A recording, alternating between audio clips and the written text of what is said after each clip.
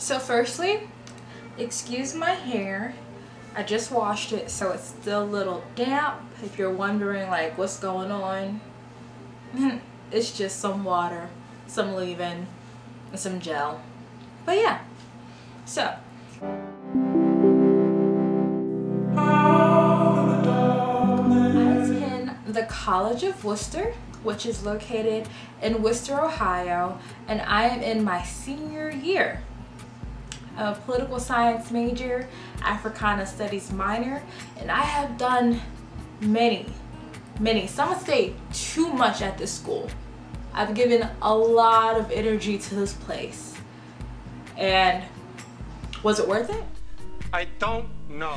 So firstly, if you're wondering how I chose this school, a little background. I'm originally from Baltimore, Maryland. I lived there until I was 16, and then I moved to Gwinnett County, Snellville, Georgia. Yeah, Snellville, Georgia. I lived there for about a year. Then I moved to Loganville, Georgia in Walton County, and I had no idea what the College of Wooster was. I had never heard of it, never seen it, never smelled it, never felt it, nothing. If I don't sound ridiculous, I don't know who this man is. I mean, he could be walking down the street, I wouldn't know a thing. So when I moved to Georgia, my junior year of high school, I had an amazing social studies teacher who taught like AP World or something like that. And in the small time that she knew me, she nominated me for Posse. If you don't know what Posse is, the Posse Foundation is an amazing organization that allows students to go to schools that they typically would have never been to. It allows you to go with a cohort of 9 other students, and so you guys are each other's support system, and the goal is you'll get through the 4 years without dropping out. So that was pretty amazing for me to be nominated for that, and then of course have gone through that entire process. And if you want to know what that process was, because it was semester long interviewing and all this other stuff, I'll do a Posse video for you if you're curious. But yeah, so there were 6 partner schools for Atlanta, Georgia, and one of them was the College of Wooster.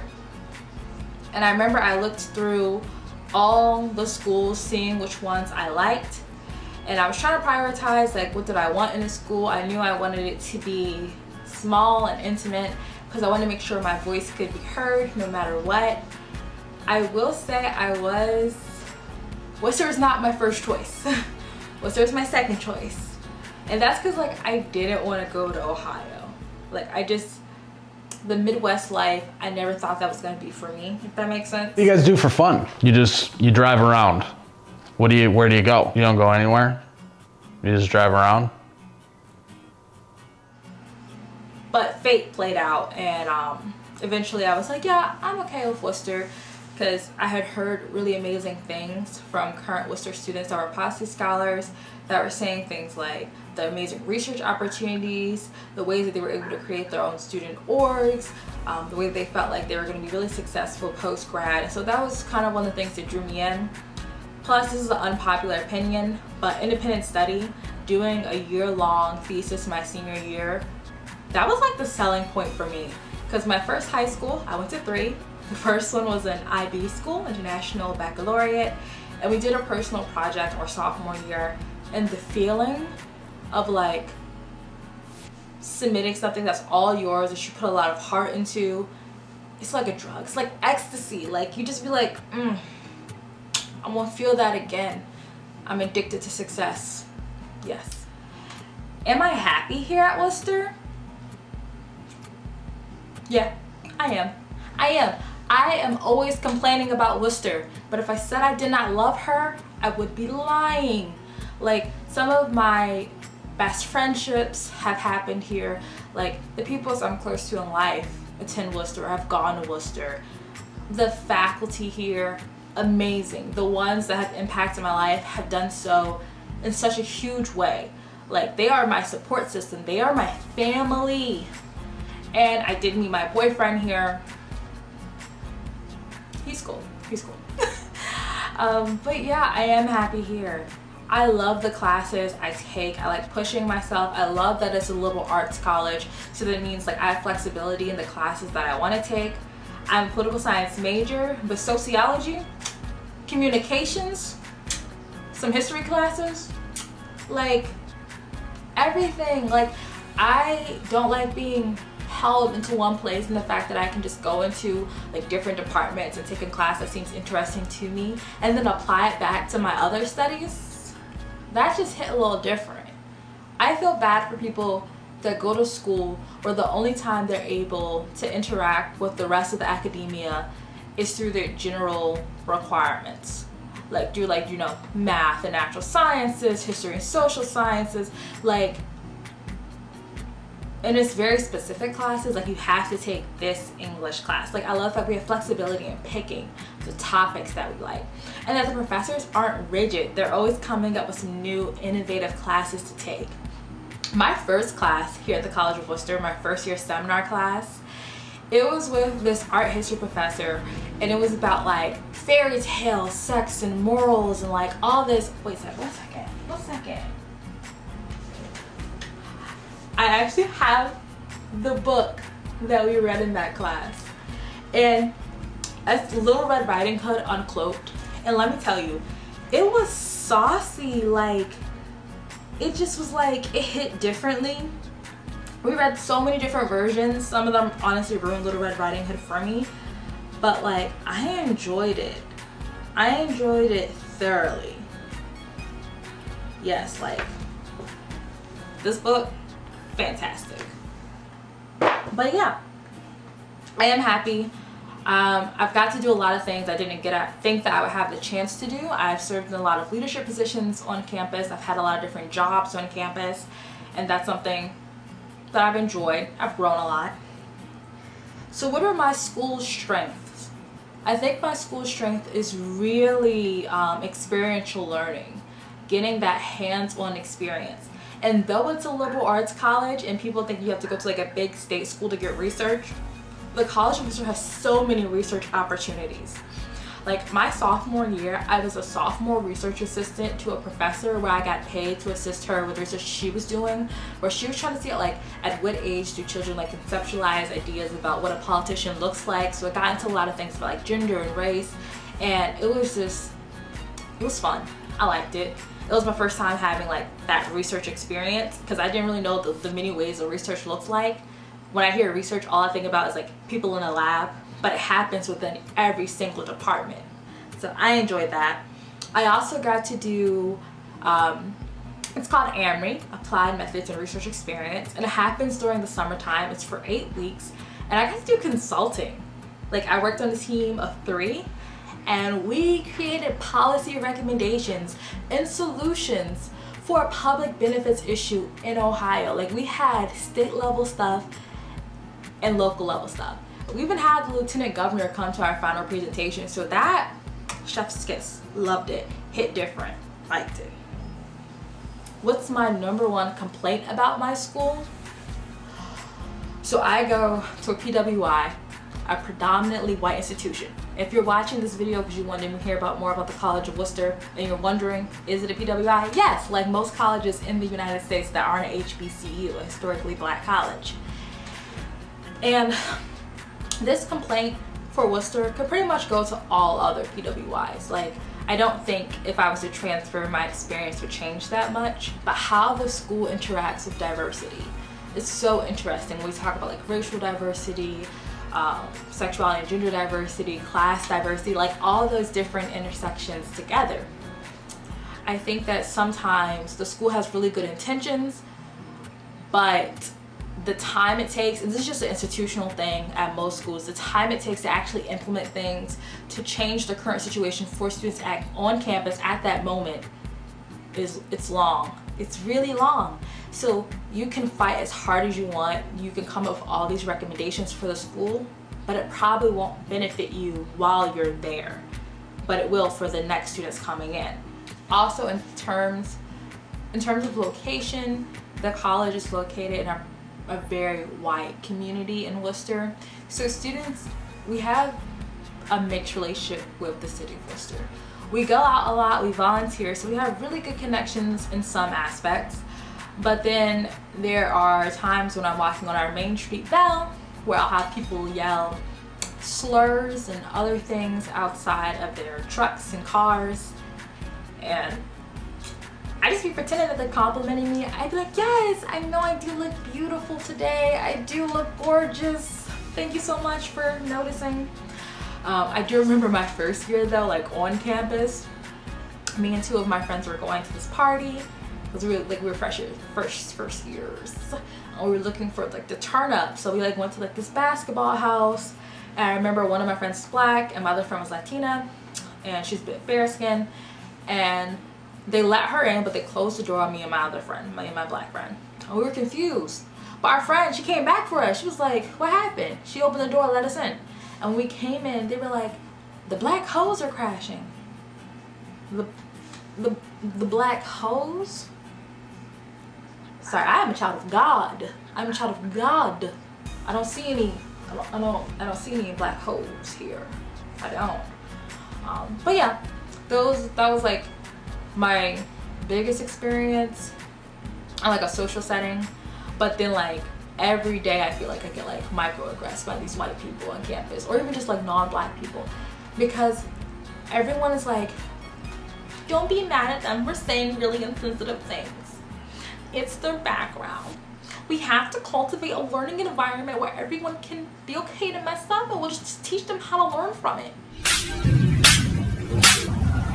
I really don't care anymore.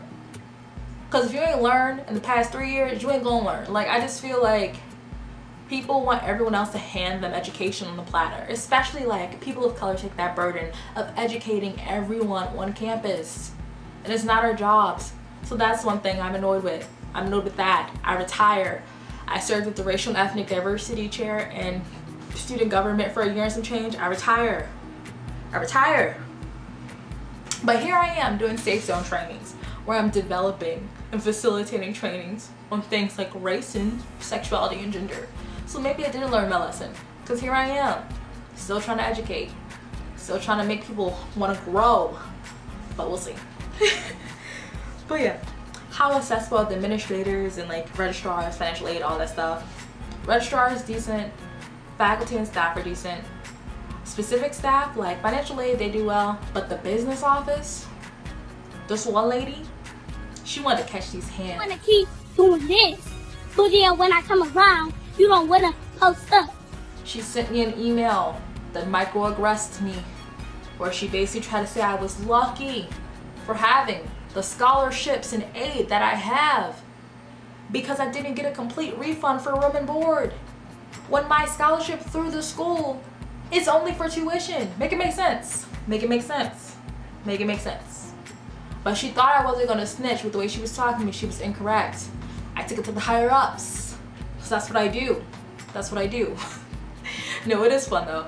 I do sit on like a committee with the president of the school and some other people. So like, if you think that I won't tell them how you're treating students, you are incorrect. So I will rat you the fuck out. I will be Mickey fucking Mouse in this bitch the way I will rat you out. Chucky fucking Cheese the way I will rat you the fuck out. Remy Ratatouille the way I will rat you the fuck out. Okay. In terms of academics, really like it. There isn't like a very popular major. Everyone kind of does their own thing. So a lot of people self-design or double major, or like major and have double minors. So like really like they try to make that interdisciplinary experience.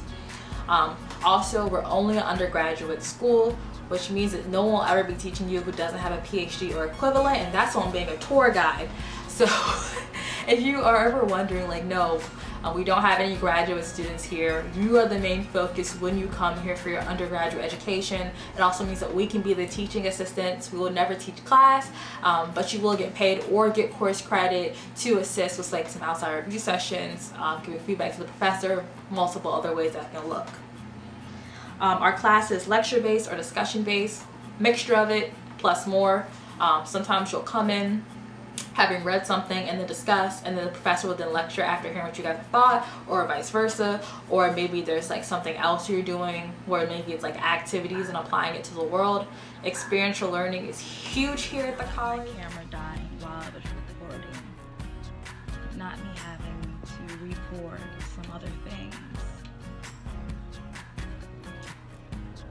I'm mad. I'm angry. It's okay. Is it popular to study abroad? Yes. Over a third of students do it in their 4 years here. Usually it's a bit more popular your sophomore and junior year. You can do a semester or a year abroad. It doesn't have to all be in one place. Maybe one semester is one place, one semester is another place. Or you choose a program where you actually are traveling to different areas. We also have some ones that are offered during the summertime where students can actually go with like Wooster faculty to different places. And you'll get like course credits that are outside the school year. So then you have extra credits when you come back, if that makes sense. So like my friends went to Hungary after our first year for entrepreneurship course. There's one that usually goes to Tuscany, Italy every year. There's one that goes to London for theater. They were supposed to do one that was supposed to go to Buenos Aires, Argentina for a film and history course, but that just didn't happen because COVID. Campus life. House food is decent. Like the dining hall, all you can eat, go crazy, go stupid. You will never get bored. When I start to complain about Lowry, I just remember the feeling I have every time I go home and I'm like, oh, I can't just have endless cereal. I can't just have a sandwich buffet. There's no pizza station. There's no basics. There's no grill. There's no international. There's no dessert. There's no options. So yeah. Plus there's like cafes that also have really good sandwiches, soups, salads, and like other snacks that are on campus. What kind of things are there to do in your school's hometown? I go downtown to the cafes. Most of everything I do is food related, but like, yeah, they have like this farm thing called Ramsey Farm every fall semester that's fun to go to. You do like Midwestern things, Midwestern vibes. Yeah, there's usually like food trucks and stuff happening, movies, do some hikes, drive around, look at the corn, look at the fields. I don't know. Is it easy to get around campus? Yes. Yes, you'll never get lost. And if you do get lost, it's because like you stopped walking. Just keep walking, you'll see something you recognize. It's like the north side, the south side. On the north side, once you get to Bell Stores, you're leaving campus. But on the south side, once you get to Drug Mart, you're leaving campus. So you're very kept in by like a Drug Mart, a McDonald's, and then a Bell Stores, and across like a Papa John's. Like that's it. And then the other ways is there's other, like, yeah, you can get around. There's good wayfinding. Could be better. We're working on it, but it's good. How did you describe your fellow students? Talkative, privileged, but trying their best. They want to change the world in one way or another. We gotta give them the opportunity, but sometimes they be forgetting where they come from. Like, we get it, hun. You know a lot about this one topic and you want that to be your personality trait, but it's okay to say you don't know about this other topic. We all fall short sometimes. But no, overall, student body's good. Our students here are friendly? Yeah. Yeah, I don't know what it is. Like, if they chose to come to the Midwest, they're gonna be semi-friendly. Like, I know me personally, I just be walking up to people and be like, hey, hon, what's going on? Like, would you like to have a meal with me? Would you like to be friends? That was me my first and sophomore year. I stopped doing that because I'm not trying to make no new relationships before I graduate. That's just a little too much for me. So then, like, are internships available? How do we find them? All those good questions. We have really good research opportunities here through the school. Like, if I have not said that already earlier, we do. We have an office called APEX, which stands for Advising, Planning, and Experiential Learning, and that's on being a tour guide. I know, you're like, how does she know these acronyms? How does she know them all? Because I talk about them a lot during the summer in previous years. I'm not touring this semester, it's just too much for me. I'm stressed.